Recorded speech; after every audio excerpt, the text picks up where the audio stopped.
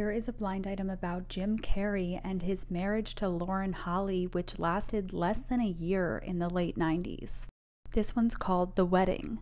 I'm actually shocked they ended up marrying. The bride, Lauren Holly, who peaked at probably A- list, probably went through with it because she would have been embarrassed to cancel at the last minute, or maybe she really thought she could change the mind of the foreign-born former A+ list comic actor, Jim Carrey, who became her husband.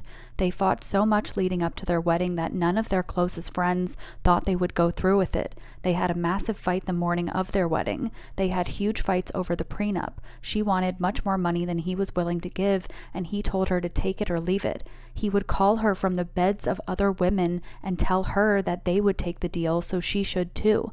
For the year that they were married, he made her life a living hell. The only reason he ever started dating her in the first place is because an actor that he hated had shown interest in her, so he went after her. Her career was never the same after their marriage. Our actor still has an A+ list name recognition, but no one really likes him.